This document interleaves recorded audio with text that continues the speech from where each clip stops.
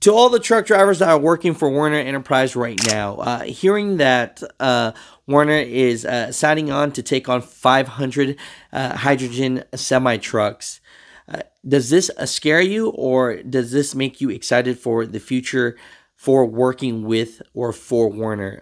Definitely comment down below, Werner drivers. I definitely want to hear from you. What are your thoughts with this? But let's get into it.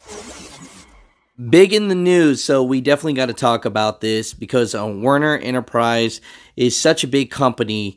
Definitely when these huge mega carriers do something, we need to pay attention to it.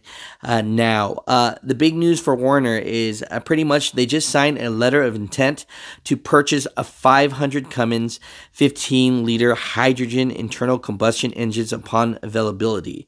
So, Cummins and Werner just talked about this and announced this just the other day. And what are your thoughts about this? Because we talk about what will be the fuel of the future and what would be the best route to go. A lot of people are thinking electric and they're going that route. Others are thinking natural gas. Werner seems to think that hydrogen might be the best solution. But the questions come in hand. Where the heck are they going to fill up? It almost seems like if they go this route with 500 trucks, they got to be local routes because there are no setup stations for this now. Mother truckers, comment down below.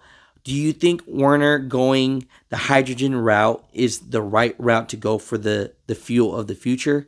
Or do you think that it's just dreams and wishes like a lot of things out there? Mother truckers, comment down below.